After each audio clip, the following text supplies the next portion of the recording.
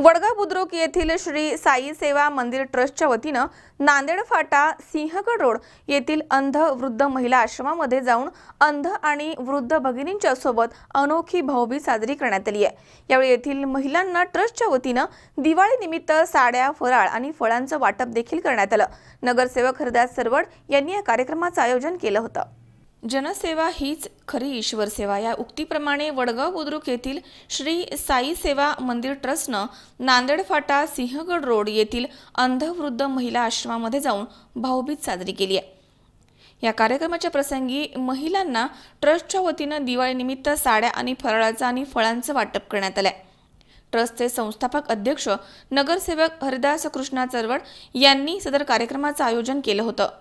श्री चरवड यांनी आपल्या मनोगतामध्ये अंध वृद्ध माता भगिनींची आपुलकीने चौकशी केली आहे, तसेच त्यांच्या अडीअडचणी समजून घेतल्यात।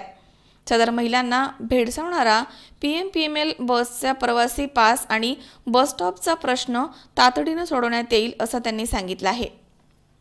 या कार्यक्रमाच्या प्रसंगी ज्येष्ठ सामाजिक कार्यकर्ते दिलीप मामा चरवड, अनिल शेठ चरवड, गंगाधर भडावळे, अमर शेठ चरवड, संदीप तात्या चरवड, प्रकाश चरवड, धनंजय दादा पोकळे, केदार नाना जाधव, कल्पेश ओसवाल, श्रीकांत पवळे, विशाल कांबळे, सिद्धार्थ कांबळे, मिलिंद दांगट, मंगेश येवले, विकास कांबळे, कमलेश गायकवाड, अक्षय शेळके, विष्णू सूर्यवंशी, अनंत कांबळे, नंदकिशोर गोसावी, मारुती तीर्थे आदी मान्यवर उपस्थित होते।